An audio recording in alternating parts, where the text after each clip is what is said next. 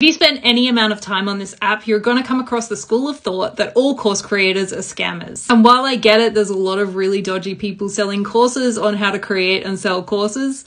Courses have really helped me as a small business owner. So here's a few ways that you can tell a good course from a bad course. Number 1, pay attention to how people speak about their work on social media. If somebody is on this app telling you how they do no work and make a crap ton of money, what do you think the quality of their course is going to be like? Because it's not going to be good. It will be poorly thought out. It will probably be written by AI. It will probably be based off of other people's work, not their own experience. At best, it will be generic advice that anyone could give. At worst, you may as well set fire to your money. Number 2, good courses will often teach you something specific. One of the best, most comprehensive courses I have ever taken was called Write Like Anyone. It's by Justin Blackman. No, I'm not an affiliate of his, but I am a massive fan. He is the GOAT as far as brand voice is concerned. If you are a copywriter and you are interested in doing tone of voice work and you do not make it your personal mission to seek out Justin Blackman and work with him at least once,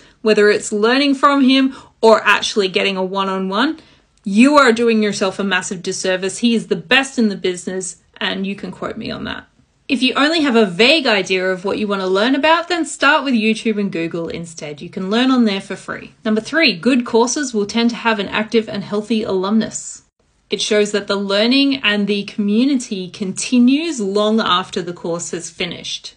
Number 4, no negative reviews does not mean that the course is good, especially if it's being run by a celebrity entrepreneur. It means that they have a good legal team behind them and that their terms and conditions are generally locked down so people can't say negative things online. Beware of taking courses from celebrity entrepreneurs. A lot of them are very vague, top-level stuff. You can learn more from Google and YouTube. And I am allowed to say that because I have never taken a course from a celebrity entrepreneur, but I know many people who have. There's definitely more, but I'll leave it there for now. If you have any questions, let me know.